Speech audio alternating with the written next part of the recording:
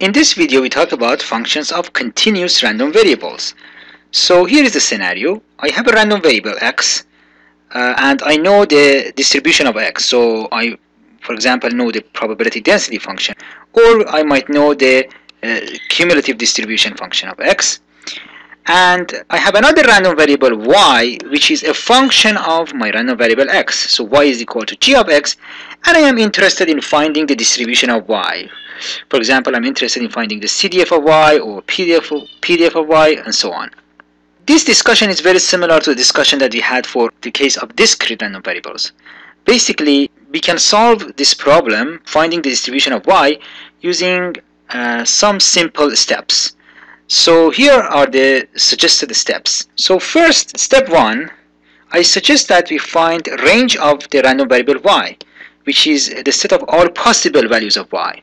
How do we find that? Well, we know the distribution of x, so we know the possible values of x, and y is just g of x, so we can find the possible values of y. In particular, I can write the set of all possible values of y is equal to g of x, such that x belongs to the range of x. Okay? So it's a good idea to do that first. The second step is to find the CDF of y. So how do we do this? Well, CDF of y, by definition, fy of y is equal to probability that y is less than or equal to lowercase y. Now, but y is just g of x, so is equal to probability that g of x is less than or equal to y. Now, I should be able to find this probability because I already know the distribution of the random variable x. Note that here I converted a problem regarding y to a problem regarding x. But because I know the distribution of x, I should be able to find this value. And then after I find the CDF, I look at the CDF.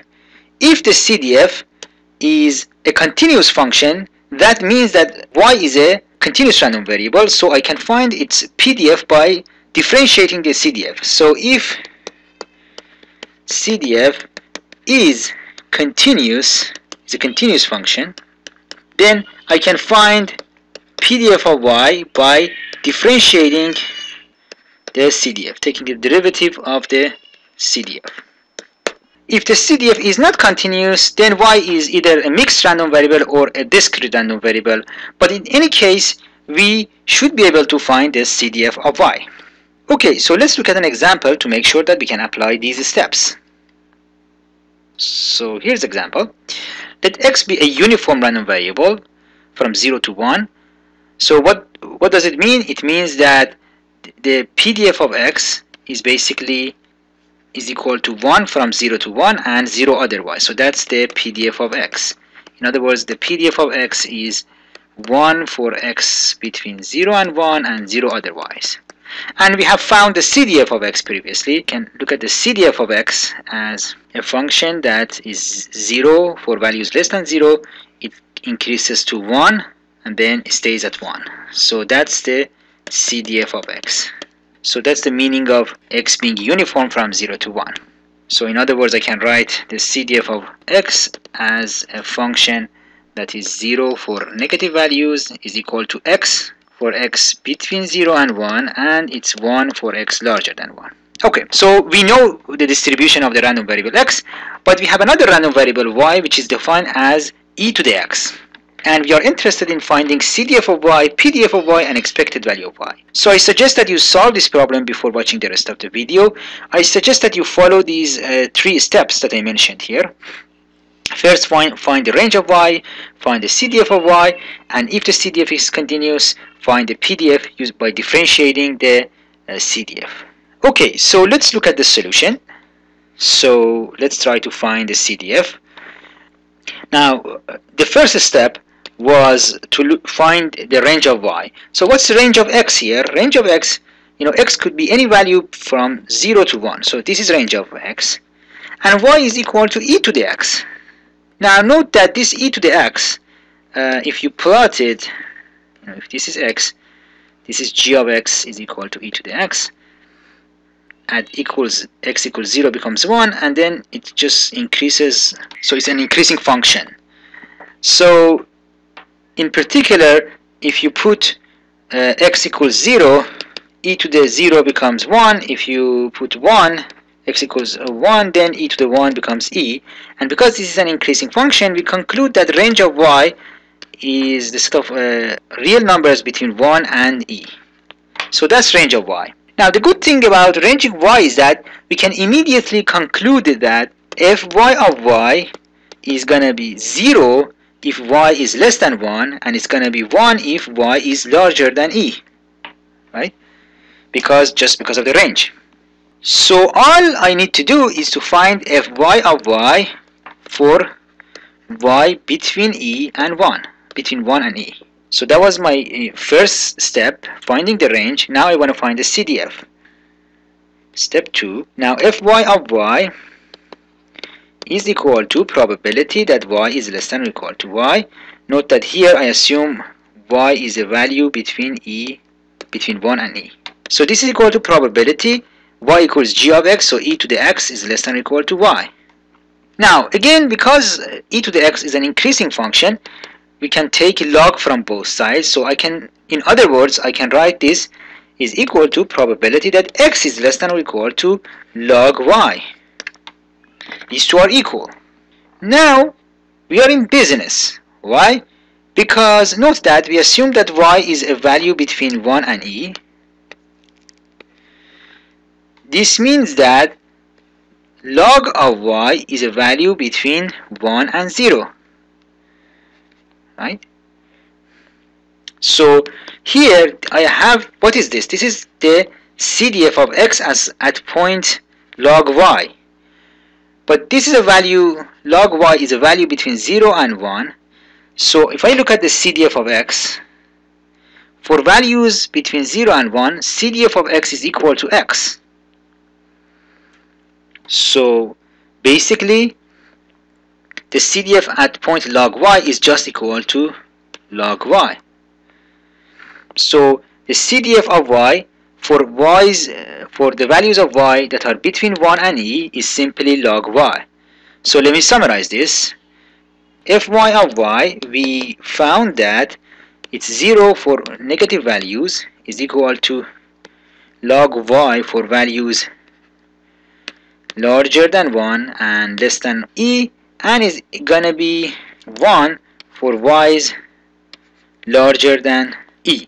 If I want to be a little bit more accurate, I should put the equal sign here, but that doesn't matter for this problem anyway. So let's plot the CDF. We found the CDF. Let's plot it. So that's fy of y is 0 for values less than 1. Then it equals to log y for values larger than 1, and it goes up to e. Note that if I put e here, I get 1, so e, and then it stays at e, at 1, sorry. So if you think about it, you see that this is a continuous function.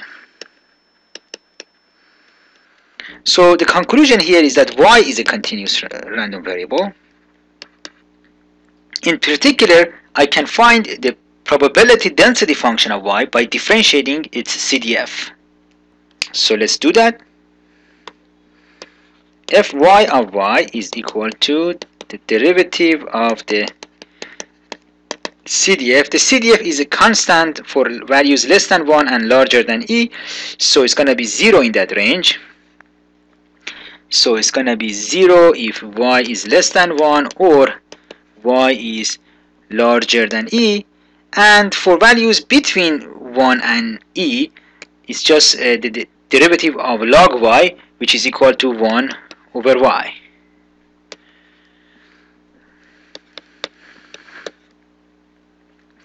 Okay, so that's the PDF. So that was part B of the problem, I believe. Yes, yep, PDF of y. Now we want to find the expected value of y. So how do we find this? Well, for this problem, we have already found the density function of y. So what we can do is just plug in is equal to integral from minus infinity to plus infinity y fy of y dy, and is equal to integral from 1 to e y times fy is 1 over y dy, so becomes just e minus 1. So for this problem, because we have already found the PDF, we can directly find the expected value using the formula for expected value. But if we hadn't found the PDF, an easy way of finding expected value of y is to use our formula for expected value of a function of a random variable, which we called it lotus, expected value of g of x. So the expected value of g of x is equal to integral from minus infinity to plus infinity g of x fx of x dx. Now remember, the PDF of x is just equal to this here. It's 1 for values between 0 and 1. So this integral becomes integral from 0 to 1. G of x was e to the x, y equals e to the x, times 1 dx. And this integral again becomes e minus 1. So we get the same answer, and we can, both ways are correct. For this problem, it doesn't matter which way you solve the problem. But again, if you hadn't found the PDF of y, this method, the second method, would have been easier. Okay, thank you.